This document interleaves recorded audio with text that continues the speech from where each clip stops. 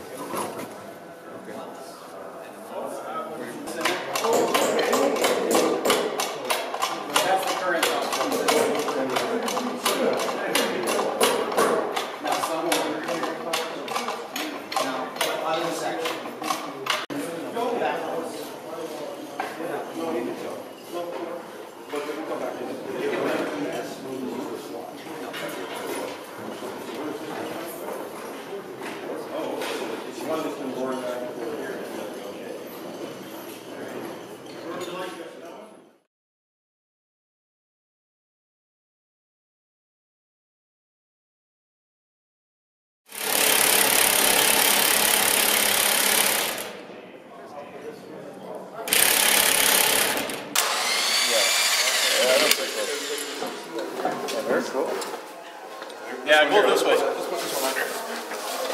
Yeah, they just said front of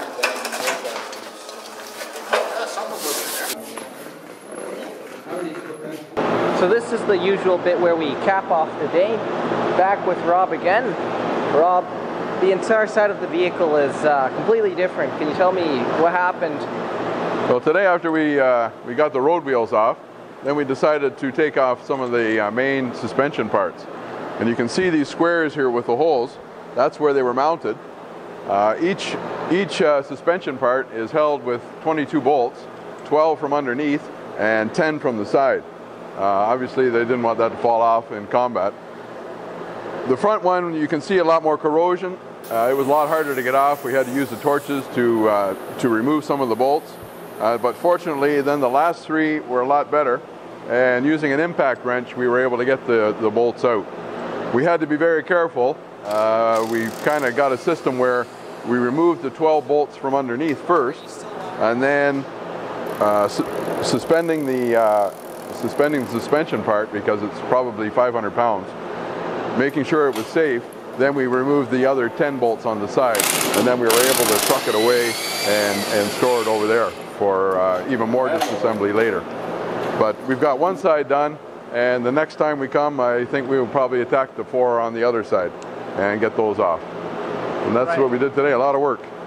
Right, sounds good. Thanks a lot for your time. See Thank you guys in 2 weeks. Excellent.